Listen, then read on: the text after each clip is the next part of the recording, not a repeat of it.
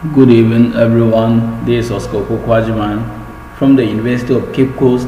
I bring to you structural equation modeling analysis, and this one is empowered by Quick Action Consult in Cape Coast. If you want anything concerning data analysis, methodology, and research method, you can get in touch. These are some examples of the structural equation modeling, how the outlook look like. So with this one, it look at the types of leadership and employee performance by modeling the causal relationship or the mediator of employee characteristics, how it affects employee performance vis-a-vis the leadership style that we have. Then you can move into something like this, understanding the unknowns and the address, and these are simple ones. These are complex, and we have another complex one like this. This one was to analyze safety behaviors of temporary construction workers by Hayes, Ham, Shin, et al. 2015, and they look at the job stress, self, perceived fatigue, personal characteristics, safety behavior, and other things. We are moving on to the introduction to structural equation modeling.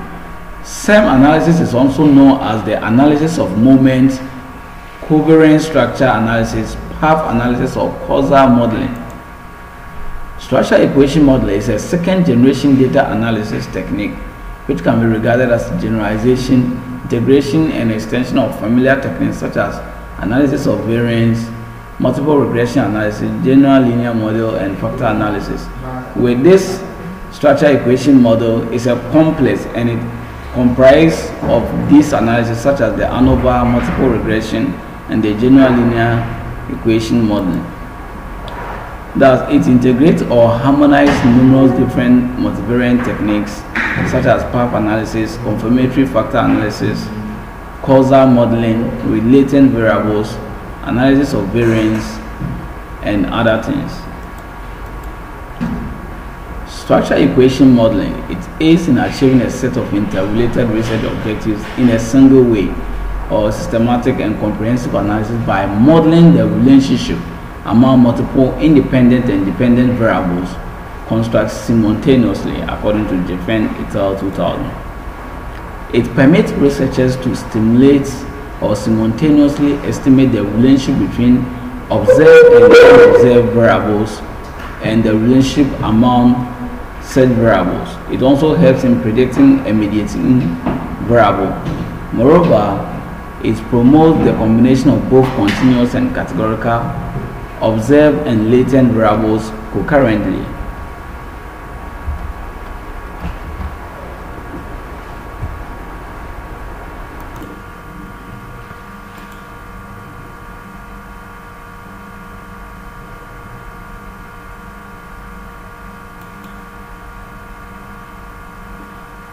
We are looking at software. There are some software that can be used to analyze structural equation model. Not any software can do that. So according to Bain 2012, the following are the major application software for structural equation modeling analysis.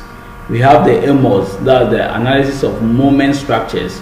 Then CALIS, the covariance analysis and linear structure equations. Then we have the AQS equations, the Lisry linear structure relationship, the M+, the MX, the Ramona, the reticular action model or near approximation. Then we have the SEPA, the structural equation modeling and path analysis. So other software also with the smart PLS that we will talk about it later. Then from here we are moving on to the basic steps in structural equation modeling.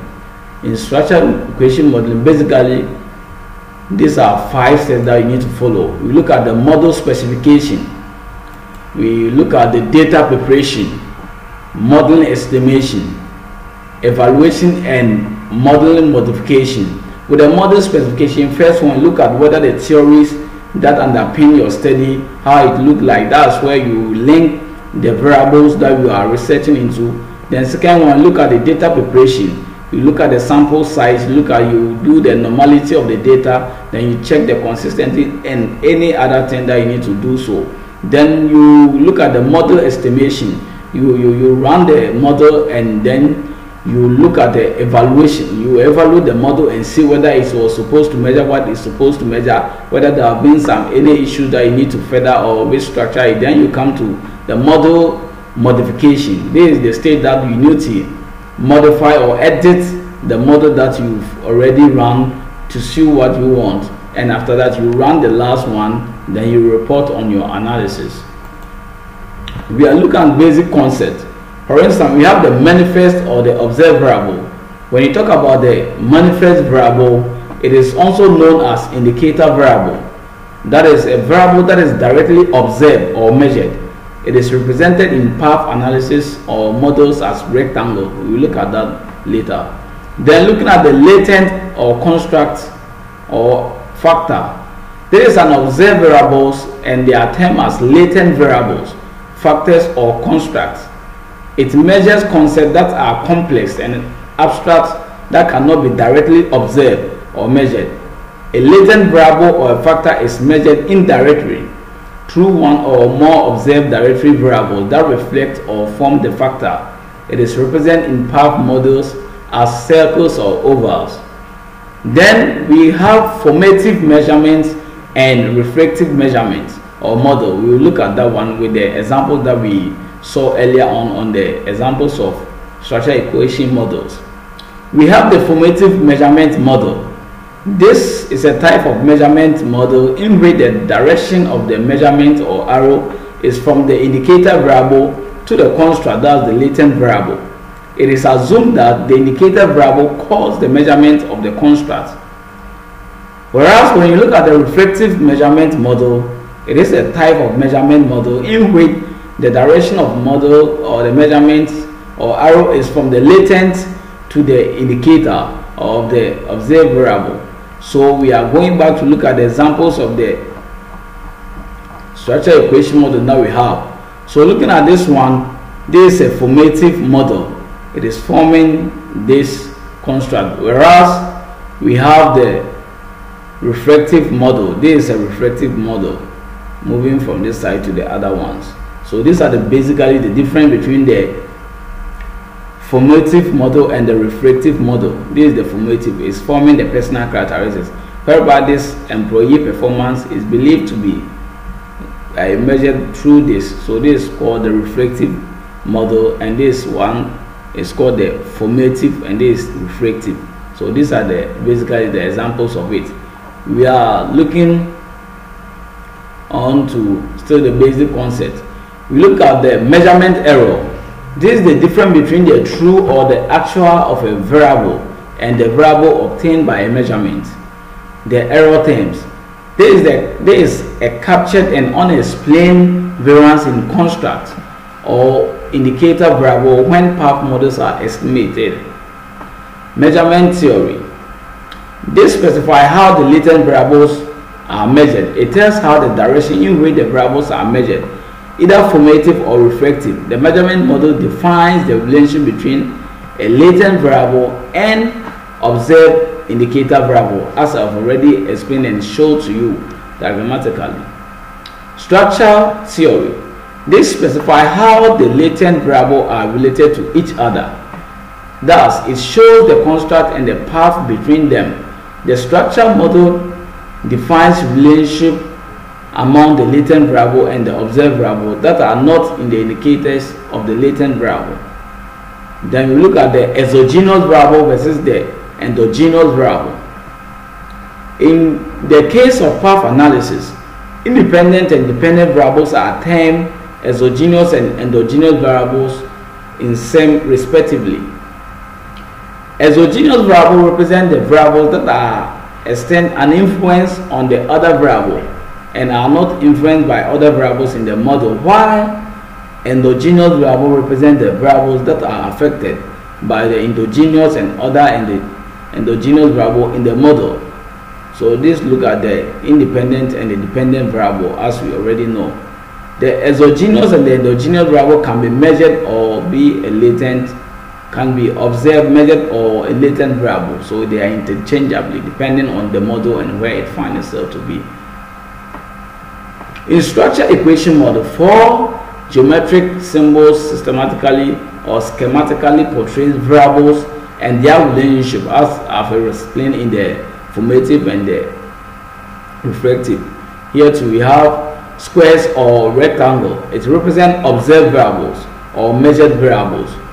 Then we have circles or ellipse. This represents unobserved latent variables. Then we have a single-headed arrows. It represents the impact of one variable on the other, whereas the double arrow or the curved arrows, it represents covariance or correlation between pairs of variables. We are looking on to the PLX and CBM structure equation model. In estimating the relationship in structure equation model, there are two basic approaches: covariance-based structure equation approach and partial least square SEM approach. Though the covariance-based SEM approach is rampantly used, but it must be understood that each of the approach is appropriate for a different purpose based on the objective and the characteristics of the study, and this will be explored further.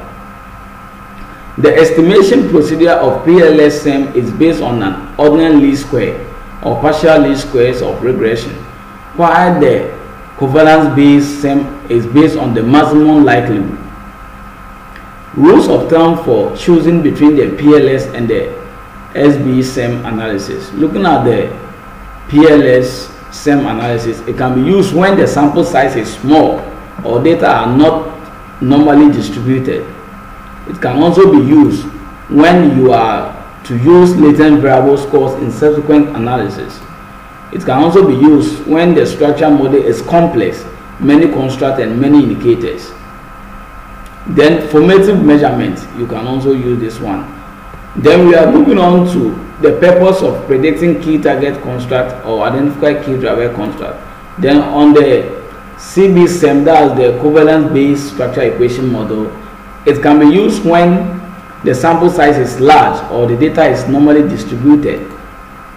Then there is a reflective measurement model. The purpose of testing or confirming theory or comparison of alternative theories. So when you are to compare a theory or confirm a theory or to test a theory, the best approach is to use the CB SEM structure equation model. The error terms require additional specification. So these are some of the major differences or cases in which or situation in which you may apply PLS or a CB SEM for your structure equation modeling. For instance, using the AMOS, which is part of the CB SEM, that's the covalence-based structure equation model analysis, we say that the IBM SPSS AMOS is a software which is an easy to use graphical interface for visual structure equation model. It provides a clear representation of models and publication quality path diagrams. It has become the first choice for those who prefer working graphically, as the other models or software requires a lot of programming.